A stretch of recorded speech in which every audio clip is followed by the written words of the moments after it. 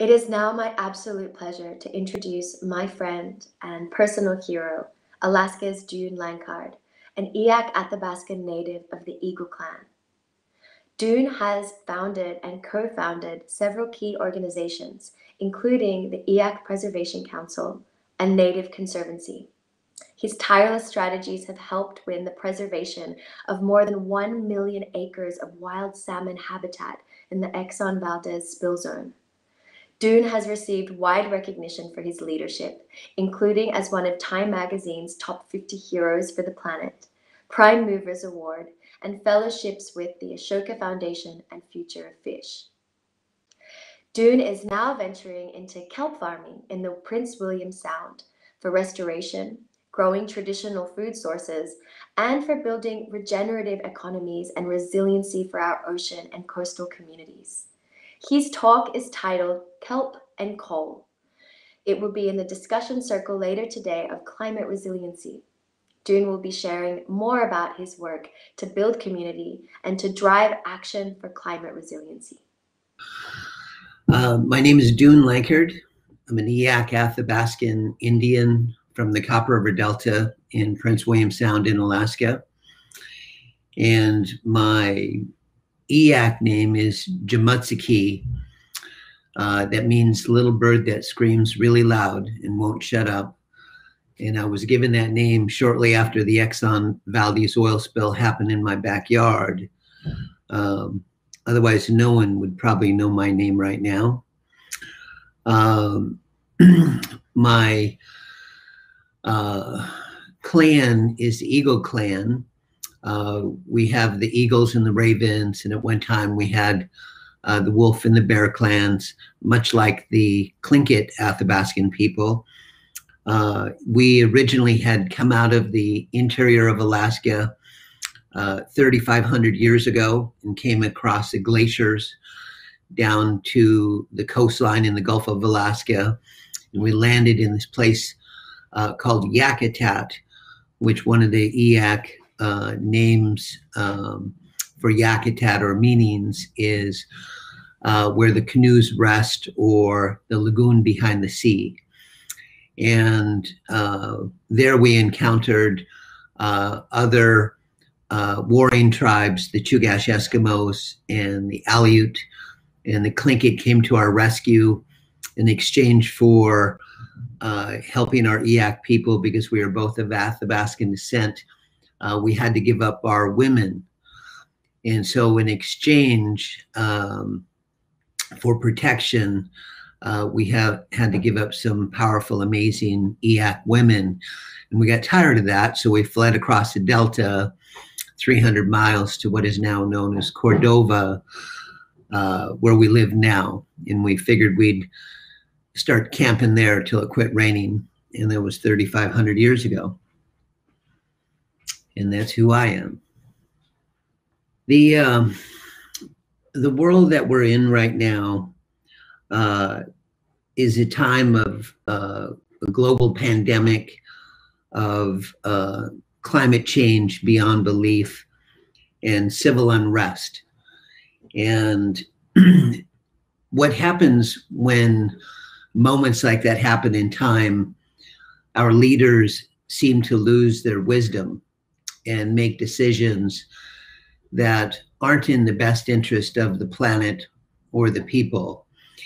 And so much like when the Exxon Valdez oil spill happened in our backyard, everyone lost their minds. They lost their wisdom. They wanted to develop everything they possibly could in order for us to continue to survive. At the time that the prices of salmon were plummeting, the values of our fishing permits plummeted, the values of our boats went down. People were struggling socially. There was drug and alcohol abuse, there was divorces, there was fishing partnerships breaking apart that were together for 15, 20, 25 years or more. There was a lot of duress. And this was at the time that Exxon was telling us that, we're Exxon, we do it right. We're going to make you whole again. In the meantime, they had actually appealed the verdict that we won in 1994 of $5 billion. They appealed that 17 times until they got the Supremes of their dreams to take the case, not to set a precedent or to make sure that justice was served, but to make sure that just us was served. And what that meant for us was that we are on our own. And so all these development projects started happening. We took on, our Eyak Preservation Council took on 37 major environmental battles. And thank God we won 35 of those.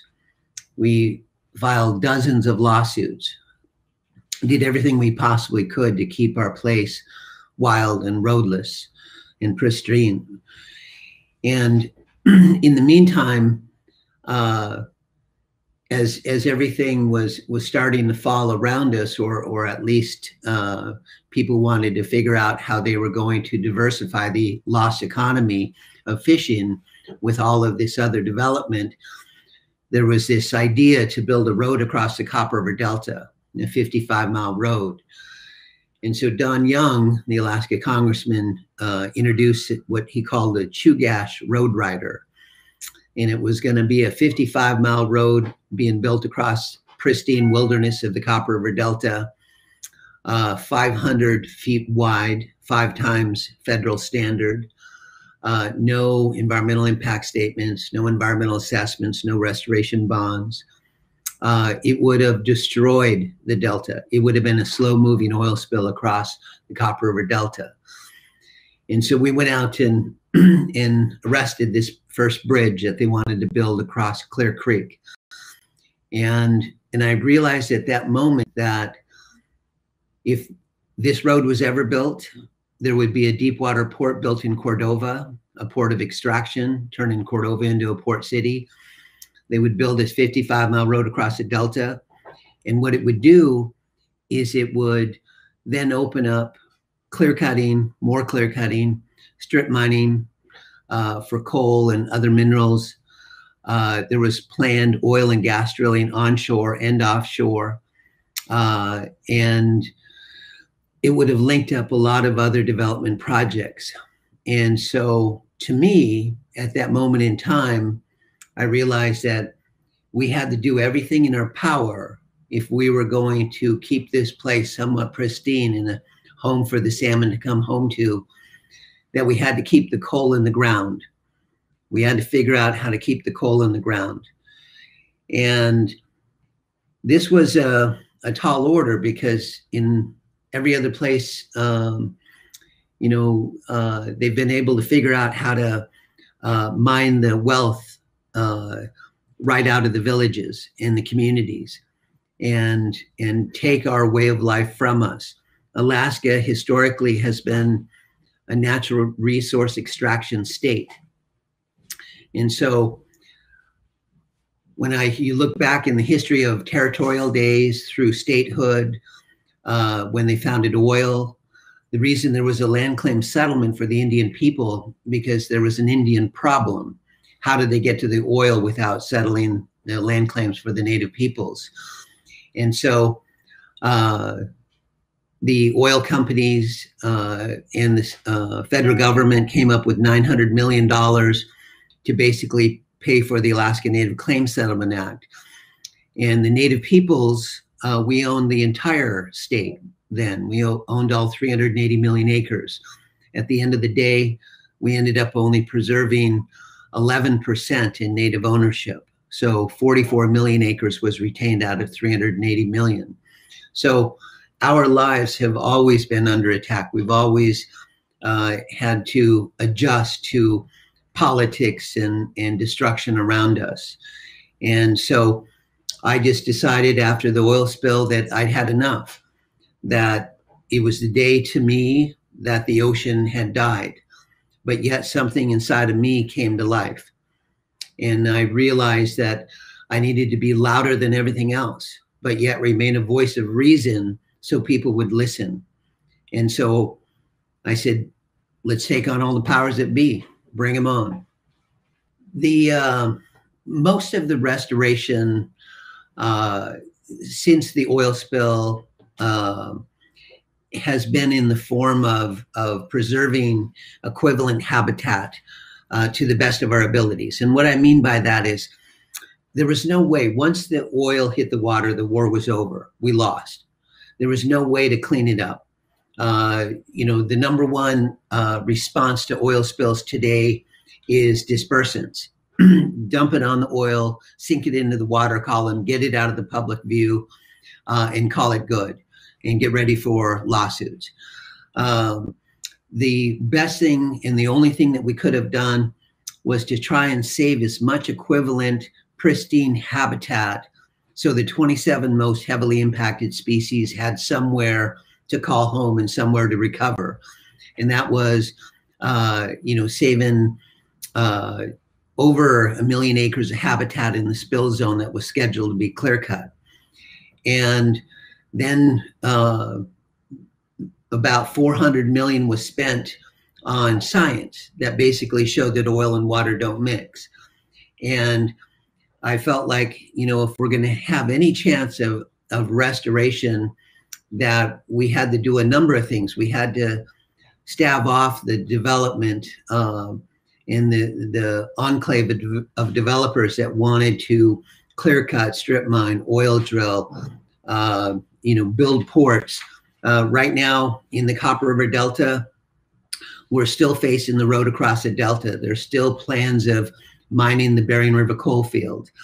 The military, through the Air Force and the Navy, are still bombing the Gulf of Alaska in their training programs. This year, they start May 3rd to May 14th. Our Copper River fishery opens on May 18th.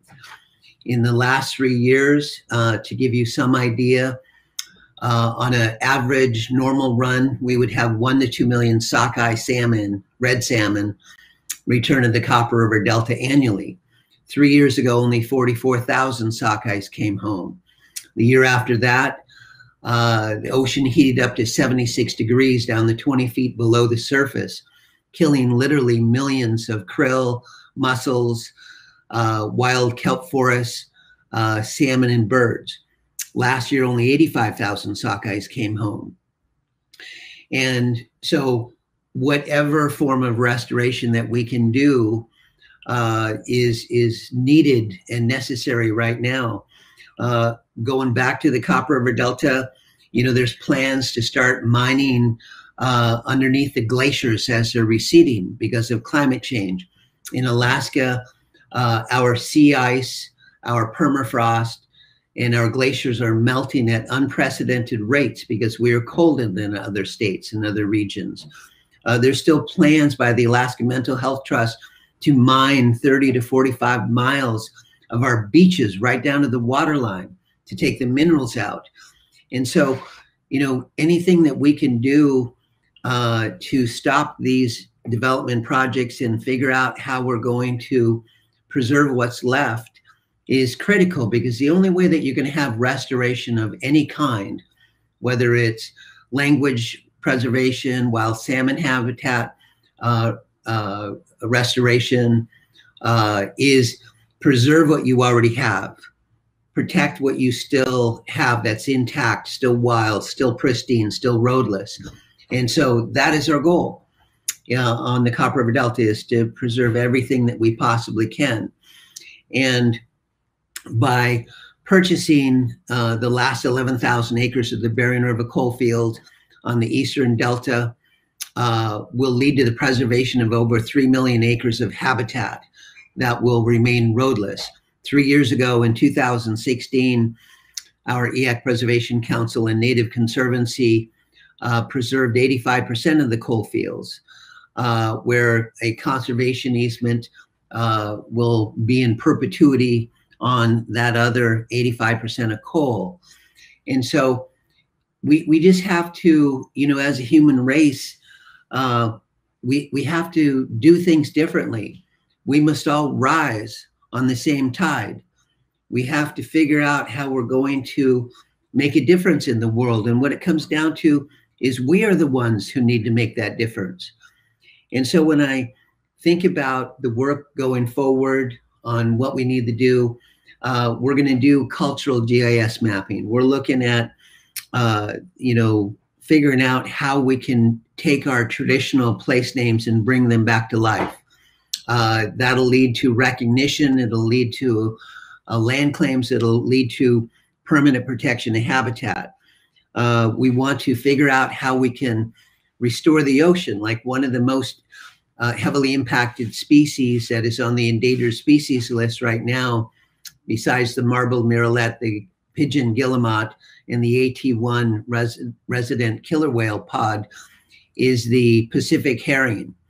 We once had 200,000 ton of herring returning to Prince William Sound annually. It used to be 50% of our annual income from that fishery alone. And that collapsed after the Exxon spill. It went down as low as 4,000 ton returning. And now last year and this year, last year was about 18,000 ton came back. Hopefully 20,000 or more will come back this year.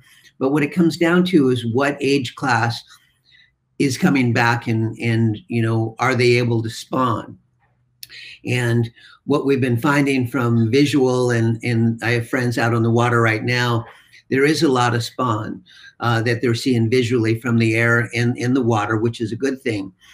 But here's the thing, they have a disease that they had taken on after the spill, and it's killing them. You have lacerations and lesions that are impacting these herring. And if the herring recover, the 27 most heavily impacted species from the spill will recover. The people will recover. And the herring right now, what we're thinking is if we can grow restorative kelp forests in the water through our kelp farming, that it'll be about regeneration. It'll be about preserving the habitat and talking with other indigenous peoples. There's 21 tribes now that are interested in kelp and mariculture farming. They are interested for three reasons. They want to restore the ocean. They want to be able to feed their people a traditional food source, because we've been enjoying kelp, harvesting kelp and herring roe on kelp for over 2,000 years as indigenous peoples along the coast. And the third is that they want to form a regenerative economy. And what's wonderful about that is a dear friend of ours from Alaska Conservation Foundation, Michael Barber, said, what you're doing here, Dune, is you're starting a regenerative economy based on conservation, restoration, and mitigation, not extraction. That'll be a first in Alaska's history. And so I feel like we're on the right track. We just have to figure out how to keep the coal in the ground and get more kelp in the water. One of the things about kelp that people need to understand is kelp can sequester carbon 5 to 20 times more than actual living terrestrial forests.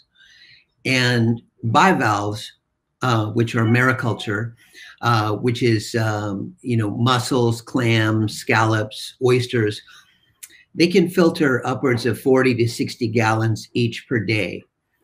And this is a resource. As a commercial fisherman, I fished my whole life. And when I go out to sea, I'm actually, I have to think like a fish. I have to figure out how I'm going to, be able to chase this fish around and chase it down and figure out how to catch it. Where with kelp, you don't have to feed it. You don't have to water it. You don't have to fertilize it. You don't have to chase it around. You just grow it. And if you're able to grow it in volume, then you'll be able to, figure out how to get more carbon sequestration. And here's the thing. We need to come up with community-driven solutions that actually create green jobs, in our case, blue jobs, and figure out how we're going to uh, start a new relationship with our traditional food sources. And what I mean by that is that, most people, especially in cities, like right now, I'm here in San Francisco, doing some fundraising and working with our ED, our vice president, Evelyn, and I subsist in the grocery stores. You have a different way of life here in America, where in Alaska we're still able to live from the land and the sea. And because of climate change, because of what's happening to our lands and oceans, we're going to have to figure out how we're going to be able to grow our own food sources, whether it's on the land or in the ocean. We need to figure out how we're going to process our own food. We're going to have to figure out how to value add those resources and be able to sell those products direct. And I remember about 15 years ago, I was reading this one article about the future of the internet and future of the world. And at one point, this one person said something to the effect of, well, the people who are going to survive in this new world order, because we're going to have less, are the ones who network, who have social networks. We're going to have to be able to have our own pods and groups that we huddle with, that we're able to network with and share food and stories and energy and be able to direct energy, time, money, and love, whatever direction that we need to. But it has to be with a network of people. And so I realized, I needed to figure out how Facebook worked and figure out how to get on LinkedIn. I figured I had to figure this out, how I was going to be able to communicate with people. Because for us right now, it really comes down to creating food sovereignty and food security programs that are based on being regenerative. Because if it's not regenerative, just don't do it. We need to figure out how we're going to grow a food source that can help take care of our people and take care of our planet. And so I'm really excited about kelp and mariculture, because I feel like with ocean acidification, with the blob, which is the warming of the ocean like we had a couple years ago, and with ocean rise, there's 31 villages that have to be relocated in Alaska right now today. There's 125 villages behind them that are going to have to be relocated. And so, we have to, figure this out real quickly.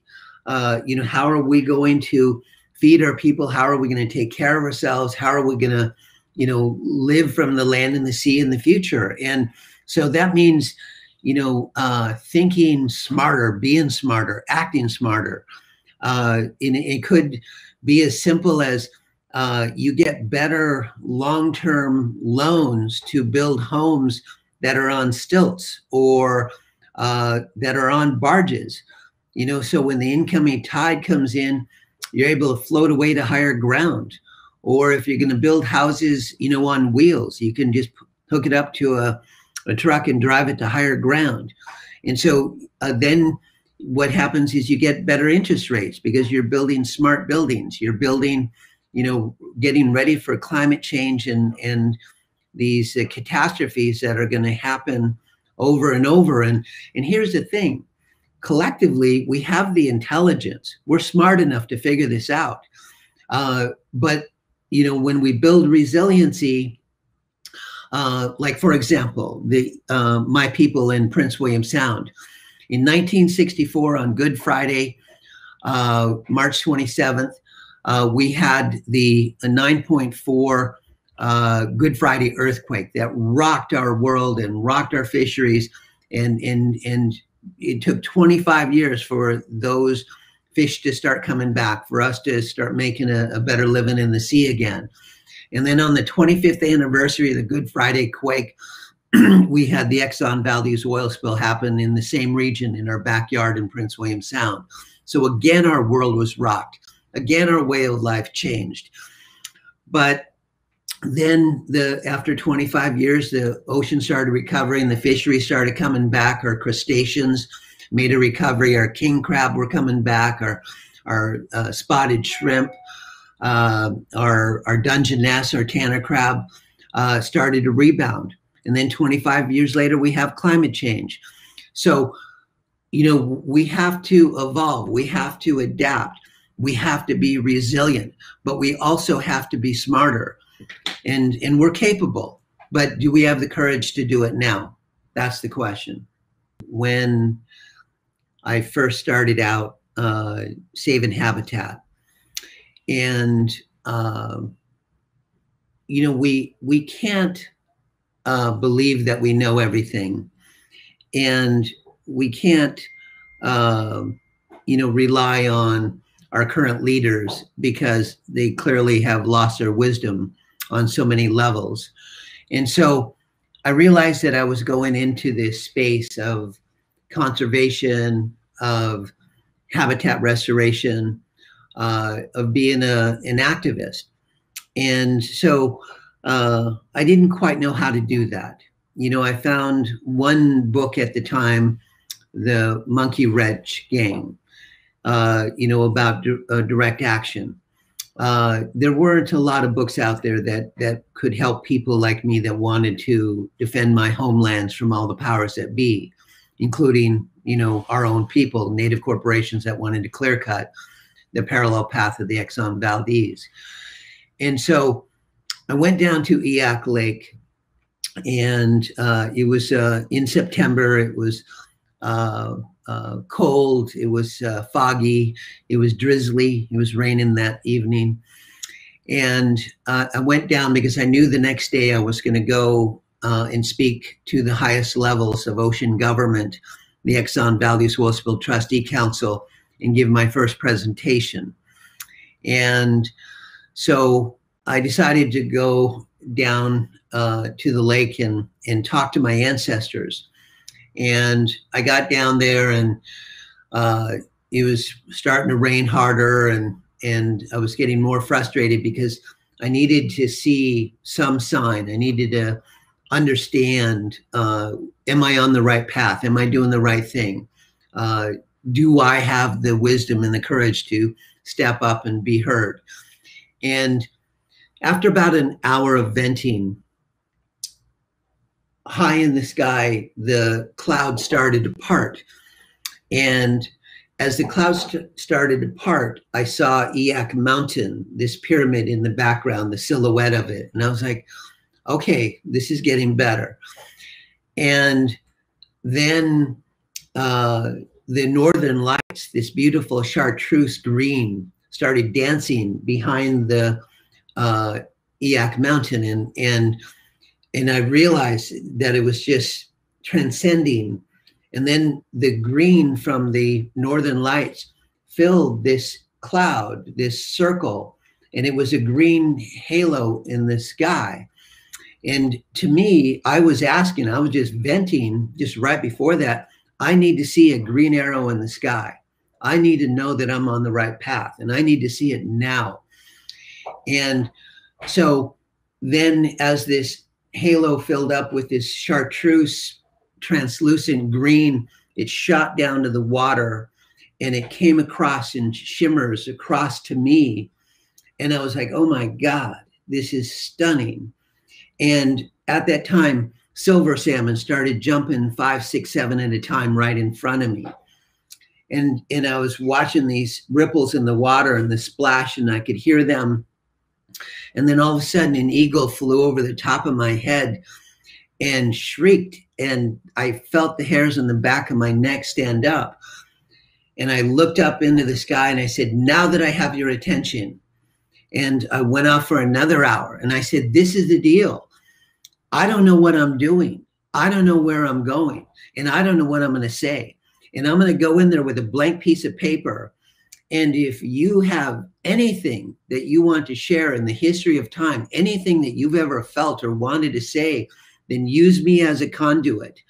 Use me as a voice to speak through. and I will deliver your message, because I'm going in with a blank piece of paper and it's all you. And then I went, I flew first thing in the morning on the 7 a.m. flight. I flew up to Anchorage, and I get into the room, and my sister Pamela's with me, and we go up and we sit down, and she says, is that your speech in front of you? I said, it is. I said, but don't let them see it. And she goes, okay. So she lifts it up and she sees it's blank on both sides. And she said, Dune, I think you brought the wrong presentation. And I said, no, actually the ancestors are going to show up today, Pamela, and they're going to speak through me. And so it's all on them this morning. And she was just terrified. And I said, we're going to be okay. And her hands and my hands started, getting a little slippery. We were worried. And I could feel my face starting to, get a little bit hot. I was like, okay, well, are they going to show up or what? And then the highest levels of government, pile into the room, and all their attorneys and 30, 40 people, get up in front of us. And I'm the first one to speak. And I'm sitting there in the booth and waiting. And so then I just start speaking. And you're only allowed 3 minutes. Well, the next 3 people behind me gave me their 3 minutes. And they said, we will let Mr. Lankard speak in our behalf as well. And so I was able to get 12 minutes, and I got a standing ovation. And I went to the back of the room, and one of the lead attorneys came back, and she said, we'd really like a copy of your presentation for the public record. And I handed her this blank piece of paper, and she said, this is it? And I said, it is. And she said, well, that was one of the most amazing presentations I've ever heard. And I would liken that to when Chief Seattle lost his land. And I said, I'm going to take that as a compliment. And I realized that at that point that we just have to ask our ancestors for help, that we just have to have the belief that we don't know it all, and understand that it's okay to ask for help and guidance during these times. And the ancestors will come to us. They will share their knowledge. They will share their words and their history. And Pamela, when we ended that meeting, she said, Dune, there was standing room only for the 1,000+ Eyaks that were ever living on the Copper River Delta. All 1,000 of them were in this room today, standing room only, cheering you on. And so I realized that at that point, I can do this. I just have to believe that when we ask, our prayers will be answered. And so we have to be the ones who imagine the world that we want to live in and visualize that and then manifest it, because it really does come down to us, because we're the best we got. And we have to go forward, and we have to move quickly, and we have to show up. We have to take action. I think that if we can, find the courage to say the right prayers, and everybody has their way. For me, I write them down, and then I have a burning ceremony, and I get my dreams and my prayers and my vision out there into the universe. And then as individuals, we have to then prepare. And what I mean by that is number one, we have to believe that we deserve help, that we deserve for our prayers to come true, and that we're worthy. So we have to believe in our vision and our mission. And then the second thing that you have to do is you have to prepare to receive that dream or that prayer, because when it's answered, that's when the work begins. Because when I think about my life and my work and inspiring others to take action, is that I remember who I am. I remember where I am. I remember what I have to do. And it usually starts with what I have in my hand.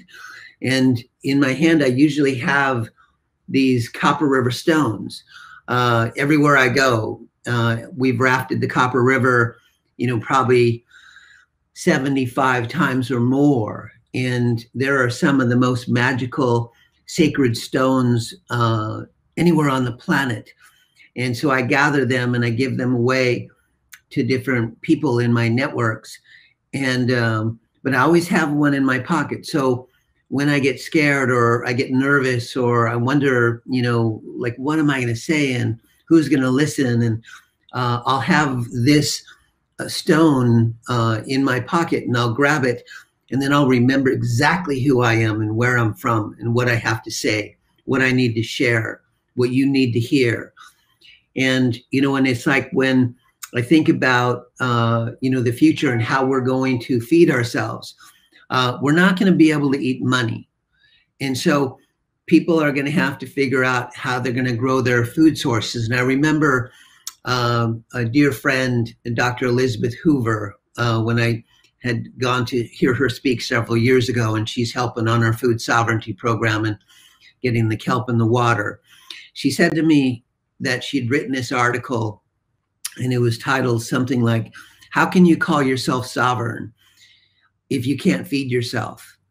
And I was like, oh my God, this is absolutely true, is we are going to have to figure out how to feed ourselves.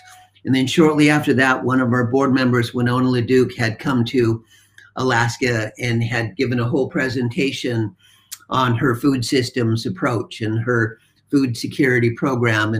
And that's what we need to do. We need to figure out how we can process and value add and take care of our food, grow it ourselves, process it, be able to feed our people ourselves. And so we're going to, have to design portable and affordable processing spaces, whether it's for freezing, for community kitchens, for kelp seed nurseries, whatever it is. We're going to have to scale up by scaling down. We're going to have to think about, how we're going to be able to take care of our families and take care of our villages and take care of our people on a smaller scale. Because at the end of the day, there's going to be less and there's going to be more chaos. But we just need to remember that the Chinese symbol for change is when chaos and opportunity are coming together. And we also have to remember that we are the outliers. We are the ones who are going to make that difference. And if we're going to survive as a human race, then we have to believe in something more that's in our minds. We have to believe in the Creator. We have to believe in this ancient wisdom. We have to think about being resilient, being regenerative, and being restorative every single moment of our life.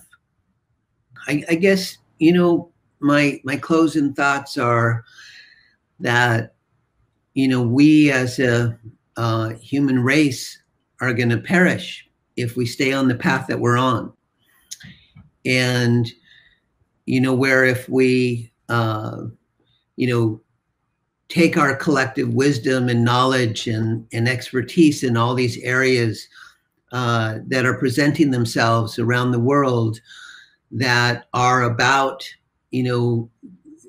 bringing renewable energy into our life, because, as important as food is, so is how we're going to create these new energy systems. And the models do exist. Nobody's figured out how to stop the sun from coming out every day. Nobody's figured out how to stop the wind from blowing. Nobody has figured out how to stop the tides from rising and falling. And so we can use all of that energy that's natural to power this dream and these visions that we have for this new world order. Because if we're going to survive, we're going to have to go back in time, and we're going to have to fast forward and think about the 7 generations behind us and the 7th generations in front of us, because they're the ones who are going to inherit the bad decision debt that we make today. They're the ones who are going to inherit the world that we leave them. And I have a 10-year-old daughter, Ananda, who I think about every day. And I think about what I'm going to leave her. And I just apologize every day. I said, honey, I am so sorry that we are leaving this world to you, but I'm going to do everything in my power to leave you with choices, to leave you with some opportunity, like my mother and father left me, like their parents left them. And the only way that that's going to happen is if we have the courage to stand up and face the powers that be and groom new leaders for these new times. And we're not talking about leaders that keep thinking that politics can continue the way that they do. If we're going to survive, then we're going to have to demand that new leaders step up. And those may be the youth. Those may be the ones who we groom. But we have to do this together, and we can't do it alone.